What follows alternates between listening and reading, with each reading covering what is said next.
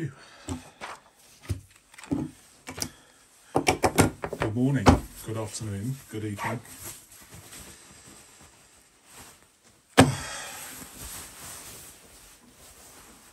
Another quite warm day. I don't know why I'm wearing a down jacket, but there we go. Right. EDC. EDC stands for Everyday Carry, and today I want to share with you my EDC, the Filofax that I'm carrying every time I go out. I've printed a sheet. This is the paper I'm using. I don't like the mini-sized paper. That is just a little bit too small. So what I do is I print my own custom sheets, and in this Filofax, which is a glorified to-do list, reference book, a diary for a couple of days, just the absolute bare bones minimum. That is what I carry in my EDC. It is a Guildford Mini Extra Slim, which is quite a rare thing.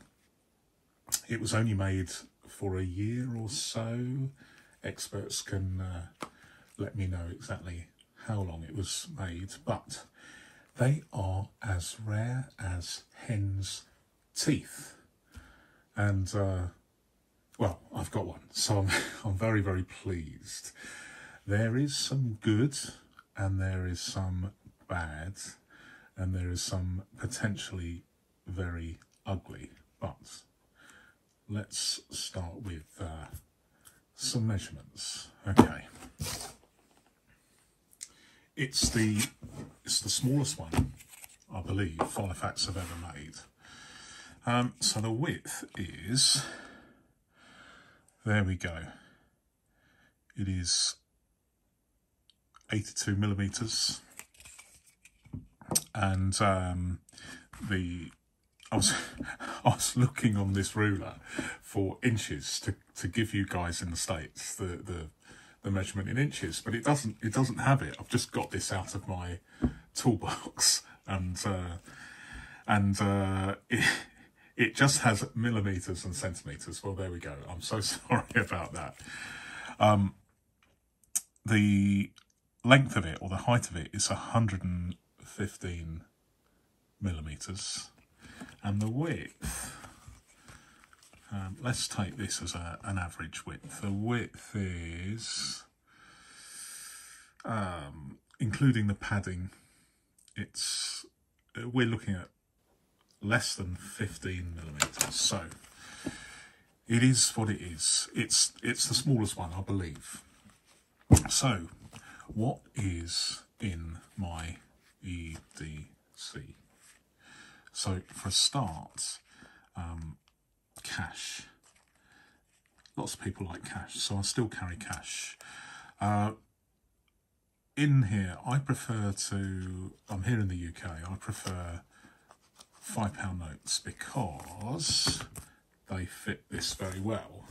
Whereas if you get a £20 note, it doesn't really fit. It could fit, but I'm really finicky with this sort of thing. So I like to get £5 notes. So I get them from the bank and I say, excuse me, may I have it in, when they say, how would you like, what denomination do you require?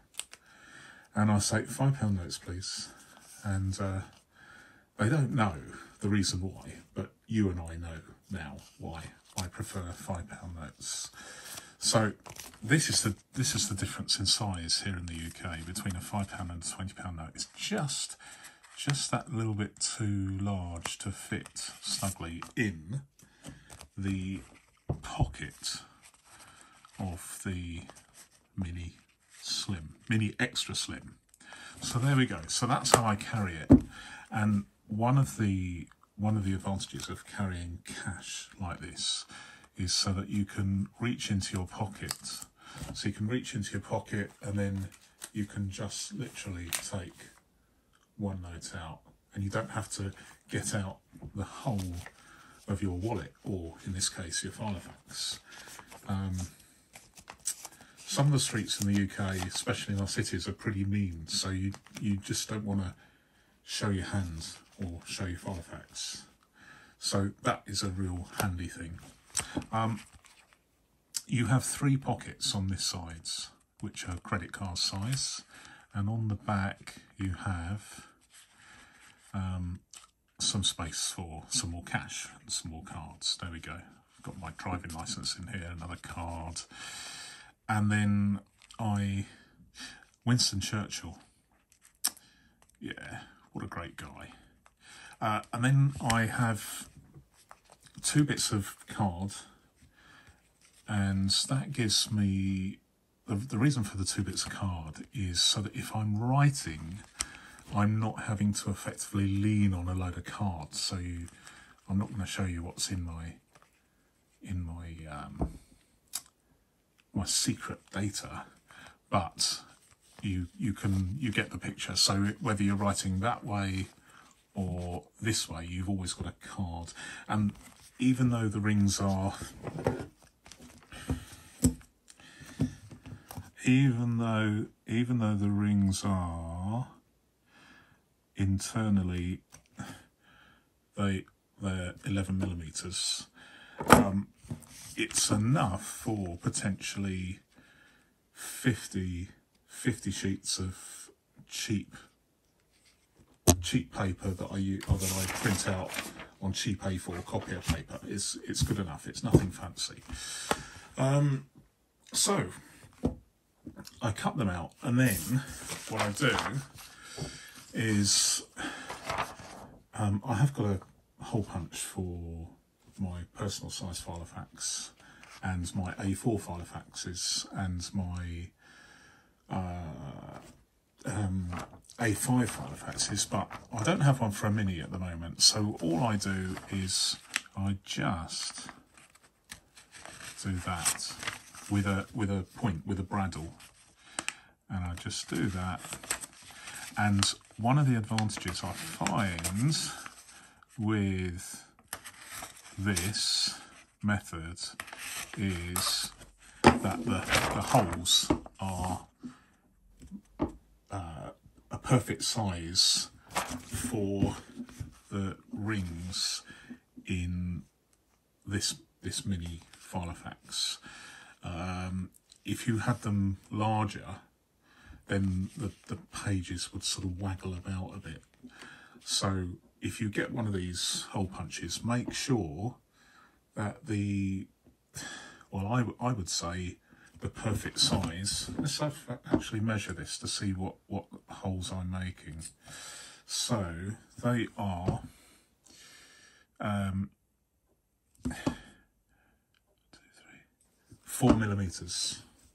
4mm. Now, can you get a hole punch that will punch 4mm? I don't know. Probably. Maybe a single one. But not perhaps a. I haven't seen a 4. I think I've seen a 5, and you get the 6, etc. But not a 4. So if you're excuse me, if your system is very rarely using paper, I mean, I've got probably about 10 sheets in there at the moment. It's enough. I don't need to carry much on a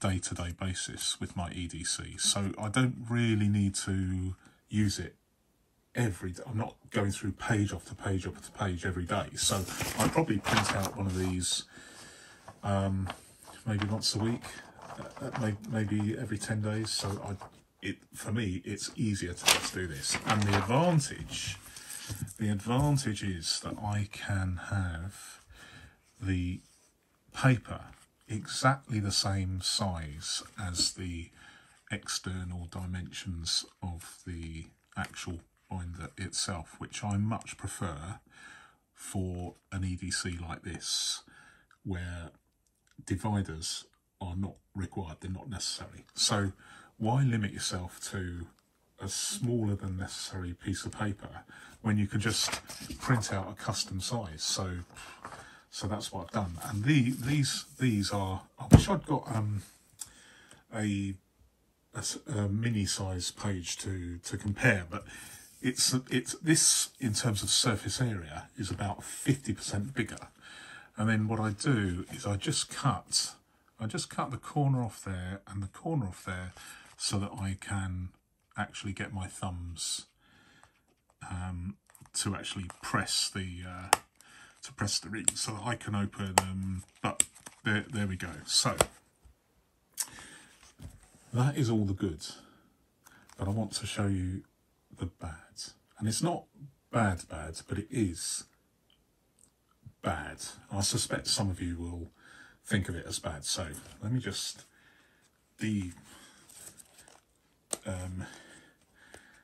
de-daterified. What am I saying?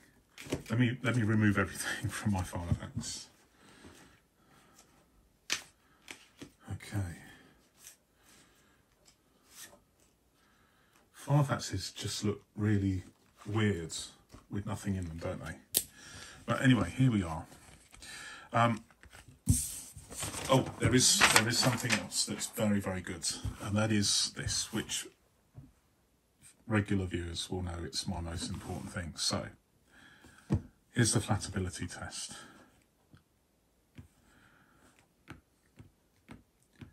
Well, it's nearly there, isn't it? It's nearly there. I would give that a 10 out of 10. There's no problem with that as well. It doesn't have to be completely flat in this scenario, in an EDC scenario, because you're not writing a freaking journal. You are just you're just referring to it and opening it, and it is what it is. But this is the bad. So let me show you this. Right, can you see that cracking? Can you see how it is just, in certain places, it is just about to peel. I don't know whether I can, I don't want to wreck my Filofax, but can you see it is starting to come away. I can literally, I mean, I'm doing this for the purposes of demonstration, and this is a working tool. It's not an item of beauty, it is a working tool. But have a look at that. Underneath there, if I can get it in focus, underneath there is something that's a man-made substrate onto which this leather is bonded. And in a larger Guildford Slim, a personal size, this cracking has been so bad that huge pieces of it have fallen off, literally fallen off. But somewhat serendipitously, underneath there's this, if you scrub it with a paintbrush and some water, it just literally floats away, and you come across unexpectedly this really nice looking woven material. So purely by accident I discovered that is what is underneath here. But okay, so you can see I've taken a bit of the leather off there, and it is something that I wasn't happy about when I got this, because when I got this about 4 months ago, I started using it every single day, getting in and out of my pocket, and it is it was initially quite a shock, because when I got it, it'd never been used before, never been used in anger, certainly, and it was pristine. But then after literally just a week of use, I started to see this cracking, which is just getting worse and worse and worse. However, it's a working tool. It's not a thing of beauty to be lovingly looked at and then put back on the shelf. This is a working tool, and so I don't really care about this leather. Interestingly, the leather, both on here, on the outside, both on here and my personal sized Guildford Slim, is perfect. Even though they've both taken a hammering, the leather on the outside is perfect. Alas, on the inside, this cracking is very, very pronounced, and it is rapidly deteriorating after just a few months of use. Now, this is several years old, but has been in storage, never been used, and I'm not the first owner, so I can't actually vouch for how it was stored. But this is the second Guildford model which I have experienced this particular problem. So it is what it is, but it is a lovely thing. I love that. I love the way it's stamped. Filofax Guildford Extra Slim Mini Organiser Deluxe Leather. Well, deluxe on the outside, I'd agree. Deluxe on the inside, not so much. But it is what it is. So, that is the Guildford Mini Extra Slim. And I'm just going to finish my coffee, courtesy of the drive-through just up the road in my town, and then I will cut out those 4 pages with a pair of scissors, fit them all together, and then it will go back in my pocket. Just one thing I want to mention. This is the 3rd video I have done. Quite unexpectedly, I found myself with a small following. Over 30 people have subscribed in the last week, and it's taken me aback, and I really appreciate it. I've actually found it quite motivating, and I feel that I need to get some more videos in the can, as it were. And I've got quite a lot of ideas, so I'm in my sort of retirement. I need a bit of a hobby, I think. So I'd really like to carry on this. So for those of you that have subscribed, I just want to say thank you very much for subscribing, and also for the motivation you're providing me. So thank you once again. Take care, and I look forward to seeing you very soon.